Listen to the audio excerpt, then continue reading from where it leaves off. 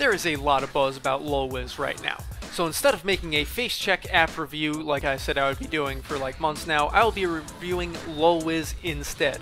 Besides, face check is basically a scouting report, and if you watch more of the videos on this channel, you will know that every app I have ever reviewed has some sort of scouting report, and the ethics of that are morally ambiguous. So face check is getting pushed back again. At this point, it is a bit of a running joke on the channel, so LolWiz, your time has come. For those of you who do not know, LolWiz is a third-party app for League of Legends powered by Overwolf. A healthy reminder that Overwolf is a heavy app and can slow down your machine. Keep that in mind when using any Overwolf product, and in addition, always check to see what apps are running in the background. I've had like 4 third-party apps running at once during a League of Legends game because I didn't know, and all of these things started up when the game started because, you know, reasons. As I start in on this review, do me a solid and slap chop the like button if you do enjoy the content, and consider subscribing if you are new. We are a smaller channel and would love the support. Full Deck Gaming posts new League of Legends videos every Friday, and there is a lot of exciting things coming to this channel as the new season approaches. I will be reviewing Skill Capped and seeing how well my League of Legends skills improve with it. So if you want to get better at League of Legends but do not know about spending the money on Skill Capped and you don't know if it's worth it, smash the subscribe button and I will be able to inform you on that based on my own personal experiences. LolWiz is obviously short for League of Legends Wizard, but as I read it, I keep reading it as LOL and Wiz. So I'm going to absolutely botch the name for the rest of this video because I think it's amusing. When I decided I was going to review this app, I had no idea what it was about. I've used it for 2 games by itself. I didn't use Mobalytics, Professor, or Blitz for the gameplays. I wanted to get a feel for just what LolWiz really has to offer, and let me tell you, I love it. Keep in mind that this app does not have the firepower of Blitz with its overlays, Professor with its charts and graphs, or Mobalytics with its in-game champion analysis. LolWiz is not meant to be all of that. LolWiz is small, it is simple, it is perfect for what it is meant to do for League of Legends. This app is not meant to break down every tiny aspect of the game. This app is meant to help you play the game without being in your face about it. It gives you some information in a direct and obvious way. Keep in mind that at the bottom half of the app is ad space and you're going to have to pay to remove that. However, this app is not meant to be in your face. This app is the bassist in the band who stands in the back and just lays down a thick bass line and doesn't really get in your face about it. He's just there, he looks cool, he does his job, and everyone loves him for it. I will get into the pre-game, during game, and end game real soon. However, I want you to take a look at the gameplays. Each gameplay clip that you see was clipped by LolWiz. This app will clip your highlights, kills, deaths, assists, victory, everything. And it does this for each game. You'll see what I mean in a minute. This app is perfect for League of Legends content creators. I no longer have to clip an entire 40-minute game and comb through it looking for any highlights.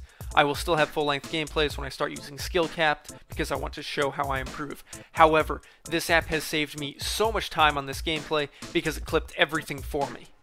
So as you can see, League of Legends is on the left and LolWiz is on the right.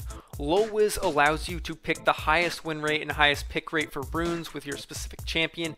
As you can see, I did import these runes. Below that, there are counter tips for each champion selected by the enemy team. There is a ban tab where it tells you the good bans for your champion and role, good bans for your role, and good meta bans in general. These are based strictly on the win rates and give you the information you need based on that alone. It does not give you information such as ban Rammus as Master Yi because that guy will taunt you and then, well, it's over. None of that. This is straight to the point and very direct. When you hover over the ban suggestions, it will spit out the win rate that is literally under the champion symbol. A little redundant in my opinion, but whatever.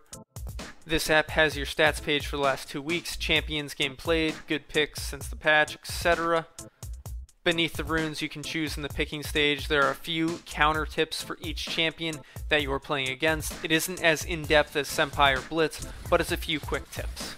LolWiz is not trying to be like Professor or Blitz. Its interface is small, it is like a third the size of the League of Legends app.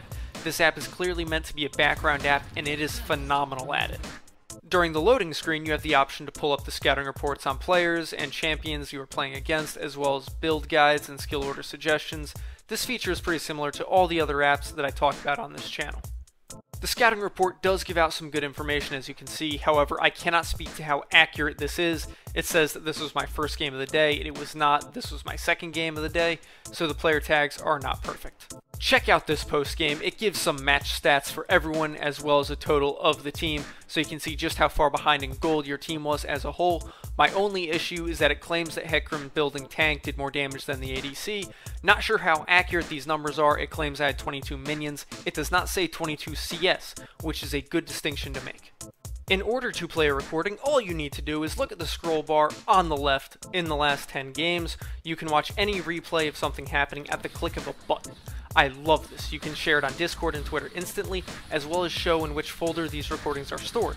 These will take up space very fast. Take that to heart. As someone who makes YouTube videos and never deletes anything, you will run out of disk space very quickly if you do not do some cleanup on occasion. If you are a content creator, I highly recommend trying out LolWiz, as it will make getting clips completely hassle-free. I like this for a lot of reasons, and the parts that I do not like are really obsolete because I have the big gun apps that take care of those aspects for me. That being said, I think this is enough for today's video. If you are new here, consider subscribing. We are a smaller channel, and every subscription means a lot to us. Full Deck Gaming posts new League of Legends videos every Friday, and I want you to be a part of it. I will see you on the next one.